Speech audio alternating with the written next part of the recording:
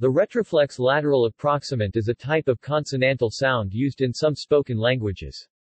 The symbol in the International Phonetic Alphabet that represents this sound is, and the equivalent X-Sampa symbol is L. The retroflex lateral approximant contrasts phonemically with its voiceless counterpart, in EI and TOTA. In both of these languages it also contrasts with more anterior, L, which are dental in EI and alveolar in TOTA. Features of the retroflex lateral approximant.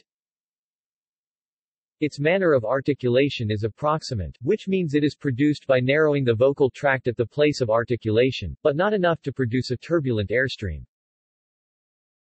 Its place of articulation is retroflex, which prototypically means it is articulated subapical, with the tip of the tongue curled up, but more generally, it means that it is postalveolar without being palatalized. That is, besides the prototypical subapical articulation, the tongue contact can be apical, pointed, or laminal, flat. Its phonation is voiced, which means the vocal cords vibrate during the articulation. It is an oral consonant, which means air is allowed to escape through the mouth only. It is a lateral consonant, which means it is produced by directing the airstream over the sides of the tongue, rather than down the middle.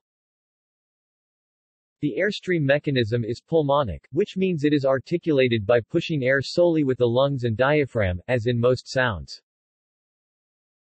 Occurrence.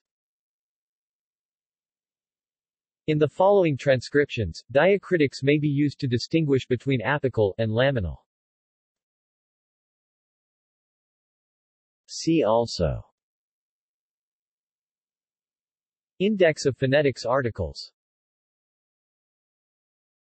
Notes. References.